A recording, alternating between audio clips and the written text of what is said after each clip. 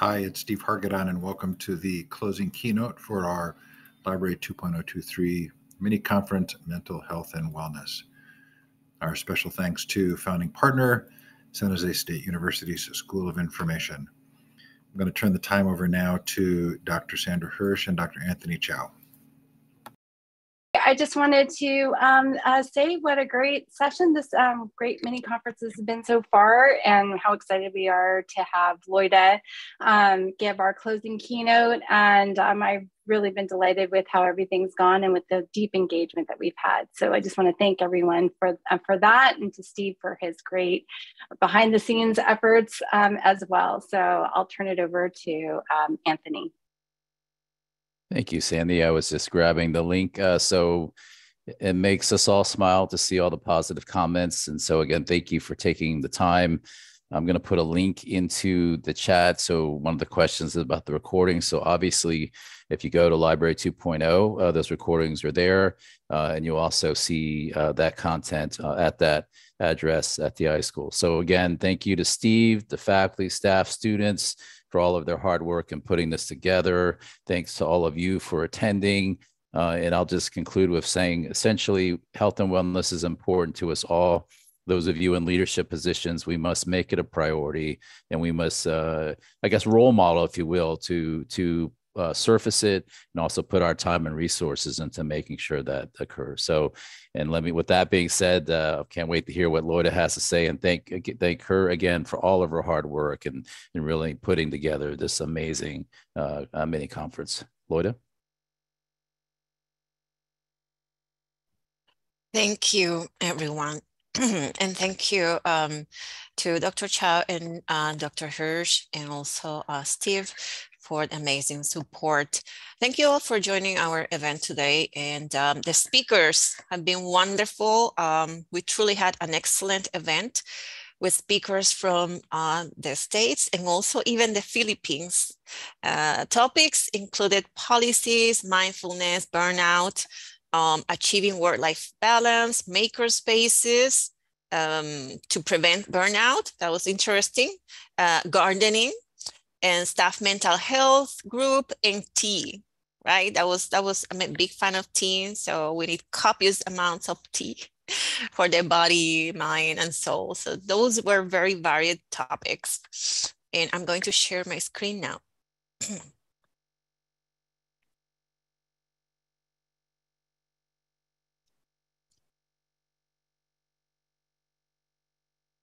Okay.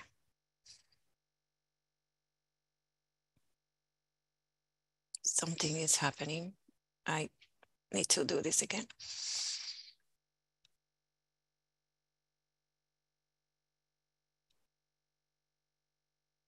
Okay, yes, we're rolling. Well, I am delighted to close the event today, highlighting points from our fantastic speakers, expanding on perceptions of mental health and wellness, and proposing a path forward for librarianship. At the beginning of this event, I mentioned that when we speak about wellness, we speak about health and well-being. It is a positive state experienced by individuals and societies. Like health, it is a resource for daily life and is determined by social, economic, and environmental conditions. Well-being encompasses quality of life and the ability of people and societies to contribute to the world with a sense of meaning and purpose. Why do we care about wellness? We have an urgency to act, since the world faces complex and interrelated crises, excuse me, that impacts countries in different ways. Recent pandemics have exposed the fractures in society and highlighted the ecological, political, commercial, digital, and social determinants of health and health inequities within and between social groups and nations. There are new diseases. There's the urgent need for climate action, attention to biodiversity threats, human rights, massive transformation in tech, book bannings, movements to hamper intellectual freedom, intensified polarization where we don't agree on facts, higher insecurity, societies are divided. There is general existential dread. Unfortunately, that's what a report from the United Nations says, and that mental health is a top concern for the world. The UN stated that this time of uncertain times and unsettled lives is indeed shaping our future in a transforming world. Therefore, responses require investments that integrate planetary, societal, community, and individual health and well-being, as well as changes in social structures to support people to take control of their lives and health. This is a profound change and is considered fundamental, a fundamental redirection of societies, values, and actions, consistent with the 2030 Agenda for Sustainable Development. And this is what the actions are required. This agenda is the plan put forward by the United Nations with 17 Sustainable Development Goals to improve the lives and prospects of people, everyone on the planet, to support life on land and below water, as they classify it. And here are the 17 goals. I'm just going to touch on some of them. For instance, good health and well-being, that's goal 3. Goal 5, gender equality. Goal 8, decent work and economic growth. Goal 13, climate action. And goal 16, peace, justice, and strong institutions. I would like to go over this again that I mentioned earlier because I want everyone to understand the magnitude of the situation. From the top, high-level global organizations are promoting well-being, wellness, and mental health as intrinsically linked to development. Let that sink in. I am going to say we need people to be on top of the game, to experience well-being, to move our societies and world forward. Therefore, we need our library workers well to move their lives, their families, their society, and libraries forward. Library workers have different needs.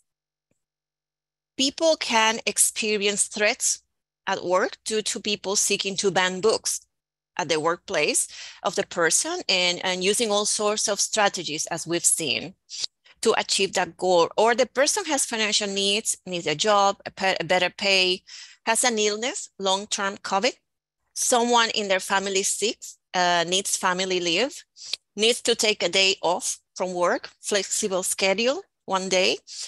They may not have a home, or the housing situations worries them. If they need a car and have no car, or their car is broken, not working well. If their heart is broken, if the person experiences discrimination, racism, hunger, or if they need education to work a next job. People can very well use relaxation strategies. And these are good, but they need more. The strategies to help them need to be more wholesome, include aspects related to all areas of their lives. For instance, someone with needs for shelter or security perhaps cannot focus on yoga classes like someone without those needs. Therefore, strategies for mental health and wellness must go beyond relaxation techniques. All that's very good, but it requires a whole of society approach. And how we can do this? Well, here we have the imperfect Maslow hierarchy of needs from 1943, but still it's a good place to start understanding the needs of individuals.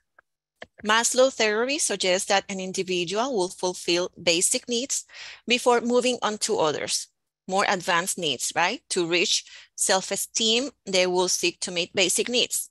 psychological needs, security, safety, esteem, and then culminate at the top with the self-actualization, right? This is what we're seeing, including, and I don't put it here, but there are others that Maslow added in 1970, like cognitive, aesthetic, and transcendence. Well, what all this means for librarianship, now that we have all this information. We have an amazing opportunity to unite forces to support wellness of library workers who are human beings deserving to be treated with dignity and equity, to receive fair opportunities and justice. The wellness of our library workers, our staff members, is reflected in the library operations and the services provided by the libraries or the schools or the organizations. Therefore, a workplace should strive to ensure the wellness of the employees. And we can say that wellness is included in Goal 3 of the United Nations Sustainable Development Goals that have been championed by IFA and ALA and many associations around the world. Goal 3 is about good health and well-being. But I will say that to achieve wellness in this world, we must achieve all the 16 goals. We must pay attention to everything that happens on land and below water. And this will mean that we have achieved development. Individuals and cities are successful. Wellness includes physical, psychological, and social aspects. It includes policies related to working schedules, where employees work, child and elder care, and wages, salaries, because economic insecurity makes it difficult for anyone to experience wellness. Addressing the emotional and invisible labor in fatigue and burnout. It also includes healthy choices. So wellness in the workplace should be rooted in the assessment of needs and research. For instance, and I'm going to mention a colleague, Dr. Noah Lenstra, who maintains a website, Let's Move in Libraries, which features examples of wellness for library workers and wellness embedded in library services at academia, public, and school libraries. So check it out. Their response, our response should be to move forward in unity, together, in a cohesive effort to support wellness for library workers, our field, libraries, and the communities we serve. So it's all goes together, right? It's like a domino effect. The path forward includes support from the top to down. Library administration must support efforts, and I'm glad that being mentioned by other speakers, must support efforts towards wellness. And this will encourage managers and library staff in general to support it too. Coordination and planning must include everyone in the library. How will we know what they need if we don't talk to them, right? That's very interesting. And that's a question for you. The hardest part, though, is to get started, set the basis, and then we can build on that. For instance, during my National Library tour, while I presided ALA, we built on what Dr. Laureen Roy did on wellness when she presided ALA. We revamped the ALA APA, Associated Professional Ally Association, wellness site, and added information on one of the dimensions of wellness to help library workers manage stress and anxiety. Now, after all those years, there are more and more librarians that are becoming aware that without wellness, we cannot be and we cannot have excellence and quality in research, cataloging of materials, indexing, digital transformation in libraries, sustainable libraries, library advocacy, or a strong library field. Or perhaps we could have that, but at what cost?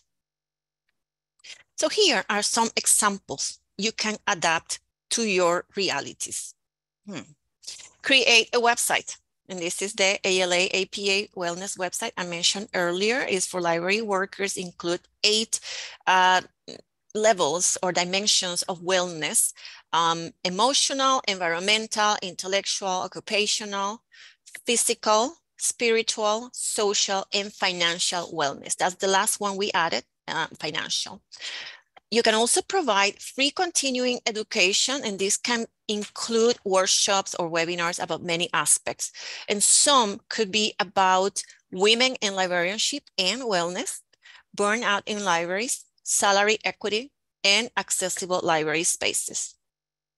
A specific example, and this was mentioned by one of the speakers during the opening keynote, was the Wellness in Library Workplace, a series of 4 classes, 2 per week, that we presented in collaboration, ALA in collaboration with the National Network of Libraries of Medicine. Very successful, and I think we worked with Bobby Newman on that. If our librarians are caregivers, very stressed out, caring for family, children, pets, we can start supporting them with a seminar on with resources for them as caregivers. And the ALA Committee on the Status of Women in Librarianship did that and included library administrators, librarians, and doctors, counselors among the speakers. So I encourage you to check out this webinar. They also developed a caregivers toolkit, and it's specifically for library workers. You can also develop social media.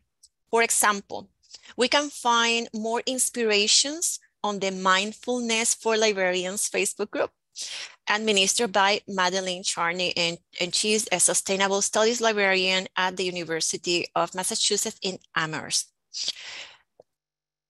Expand your library association's conferences.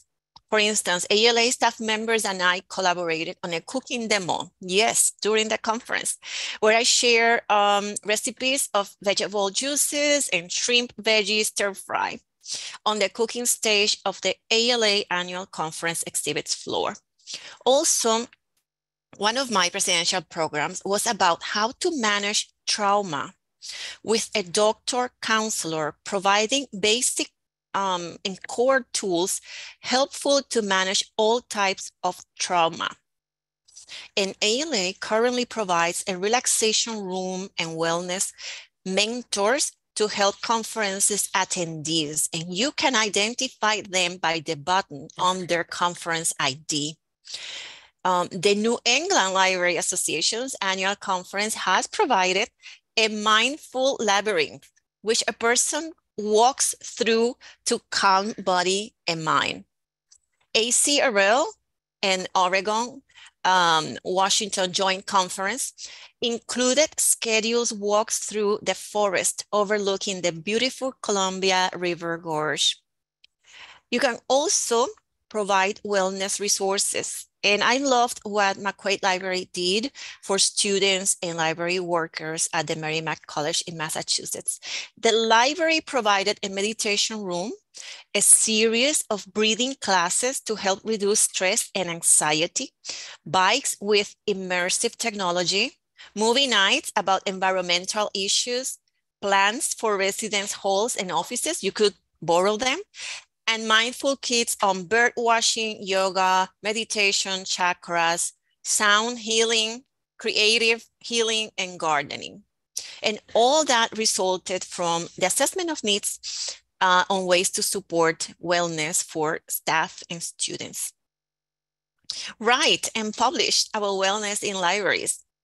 One of my columns was about, during my presidency, was about wellness, to encourage workers to immerse themselves in wellness. I also wrote that for IFLA, and it featured examples of libraries providing wellness. I'm really curious to know what else is out there, so I'd like to encourage everyone, or many of you, that are possible to publish.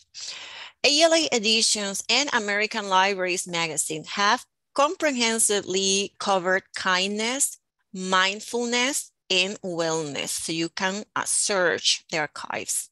The Sustainability Roundtable at ALA compiles resources that contribute to advancing a more equitable, healthy, and economically viable society.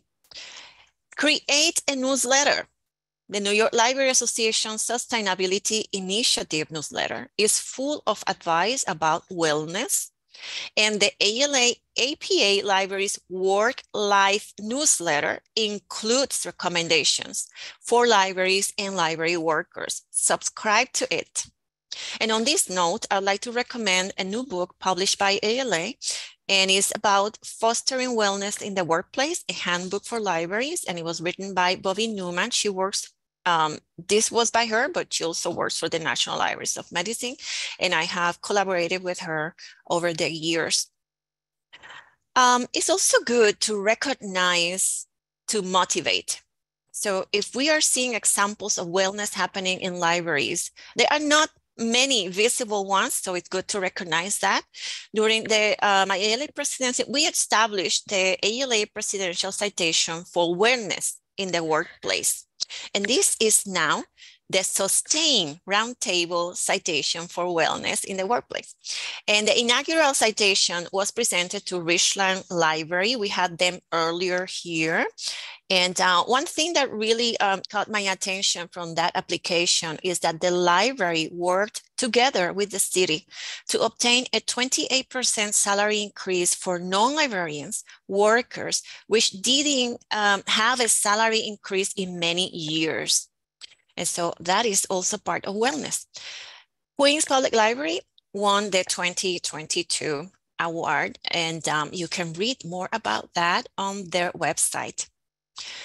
We need a transformative overhaul in thinking, including LIS schools, curriculums, library associations, institutions, organizations. Some ideas, not exhaustive, but to get us started. For instance, library school. At San Jose State University High School, we are developing blogs and short videos and social media messaging, iLibrary resources, hopefully more symposiums and observances of International Wellness Days. But I also want to say that library school can consider embedding subject areas in their LIS curriculum, build a block of courses embedding wellness principles, or try study groups, pilots, see what works, what doesn't. Bring student advisors, wellness resources pages from the university, feature them on your own website. Include the university own school library dedicated section in your libraries, a dedicated section to mental health and wellness of the workforce. Library associations, well, you can create communities, have a care room, a care ambassador, wellness ambassador, healthcare professionals. Maybe you have a network. The code of ethics is part of all this process and include sustainability, applying a social justice lens to business or strategic planning, and have committees and to look into recommendations and guidelines, human rights violations, widespread hate towards individuals and vulnerable groups that is reflected in the services, right? The collections, all that, we're being currently also attacked in some places. Support white papers that libraries and institutions will use to guide their own mental health and wellness efforts.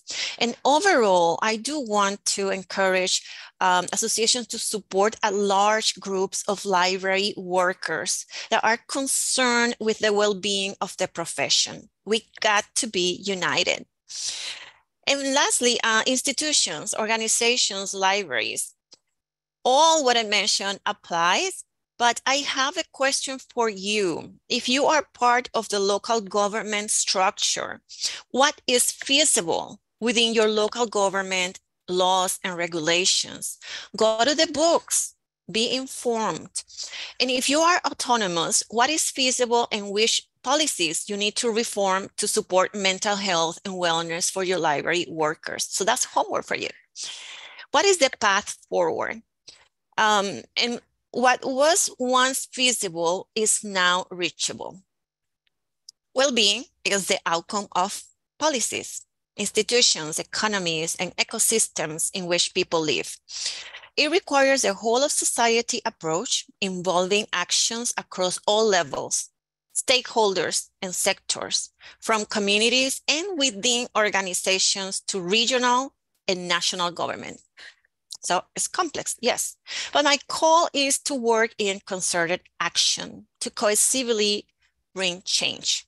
And the way forward is for libraries, LIS programs, professional associations, institutions, and organizations to come together and partner with civic organizations, academia, businesses, local governments, and a variety of organizations depending on the needs to work decisively in implementation of strategies for health and well-being to make the well-being of library workers a reality.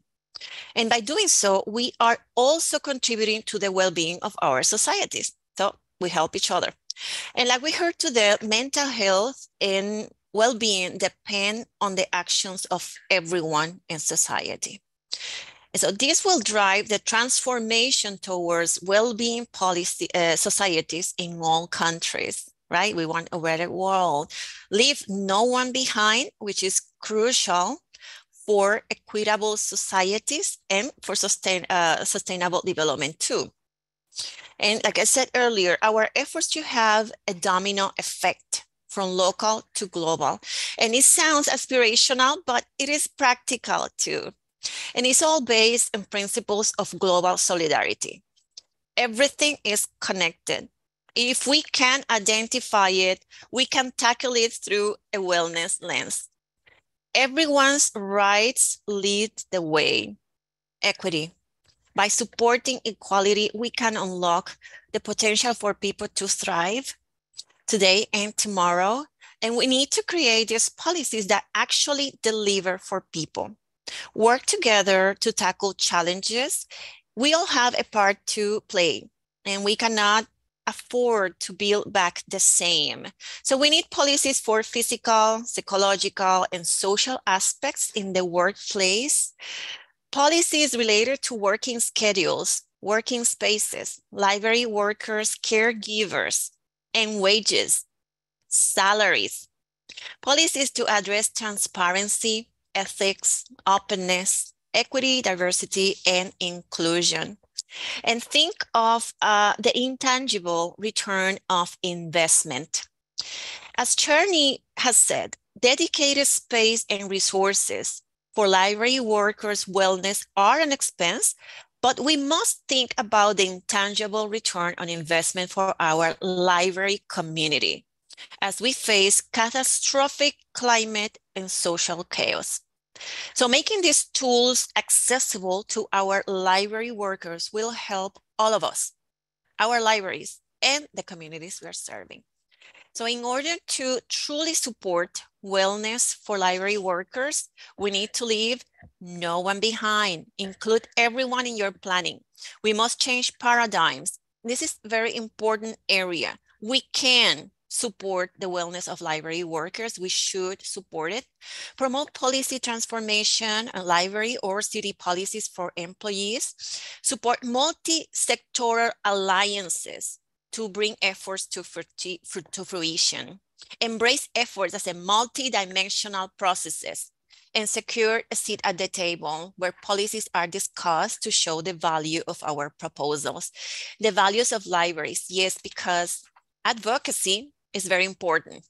Advocacy within the library city or city administration, advocacy for the library, for the employees. I recommend to operate center in empathy. Let's see if we can move that to empathy. Yes. And all of these will help us to rebuild a just and equitable society by bringing wellness, concepts and principles into everything we do. We contribute to a just and equitable society. And we are part of that society that can be transformed by these principles. So in conclusion, we need to position libraries as key leaders, key central contributors in wellness and well-being of communities, states, and countries. During the launch of the UN Human Development Report, the top global concern was mental health, I mentioned. The role of culture in getting the world out of this mess was highlighted. And they said there are many people experiencing an inability to project themselves into the future, to produce a narrative into what is our future. But there are elements such as comedians, entertainment, scientists, and education on transpopulation that are promoting the kind of narrative that transform lives, that can help the world to get out of the mess it is in. But libraries were not mentioned. And every day, libraries help people to project themselves into the future, to produce a narrative of how their future will be. And we are doing that with our library workers too. We are the library too. So libraries are helping the world to get out of the mess it is in. And libraries can and should help its workers too. So I hope you are inspired, because this is a short talk, as I am, to continue developing wellness strategies for library workers, libraries, our profession, and also the communities we serve. And thank you all for attending this talk. I hope you go out and do good.